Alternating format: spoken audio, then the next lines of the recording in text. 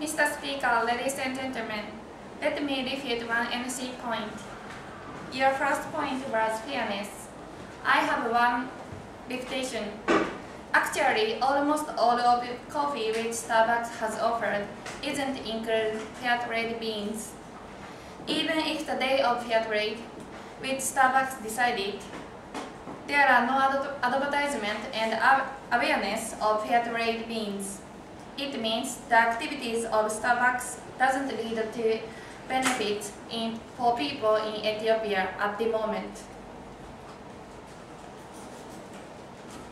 Your second point was quality, and we have two responses. Our first response is in terms of quality and cost. You said Starbucks coffee spend a lot of money and time on selecting coffee beans with great care. However, it is not true. Of course, they spend a lot of time on choosing beans, but its cost is very low, just 40 yen, as we mentioned before. Starbucks coffee offers low quality and cheap beans. Our second response is purpose. You said Starbucks staff draw a picture on its cup, but it is not relevant and significant. Why do people go to Starbucks?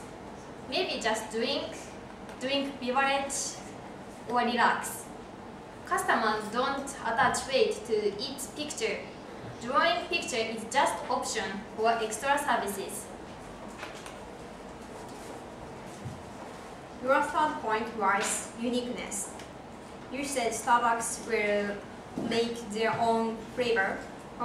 However, there are some demerits. We have three repetitions. First, custom-made coffee takes some time to order it. It connects the number of waiting people will increase, and Starbucks will be more crowded. Second, there are many options of custom-made. It's difficult to order it, and because it's too complicated. Third point is Starbucks try to raise money by custom-made. The cost will be more and more expensive.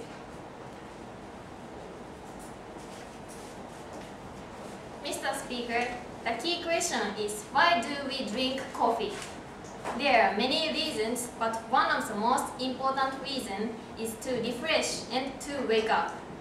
While there are some demerits, such as stomachache, anemia, and decrease in sleeping quality. Especially the women drink coffee, they are likely to have anemia because of caffeine.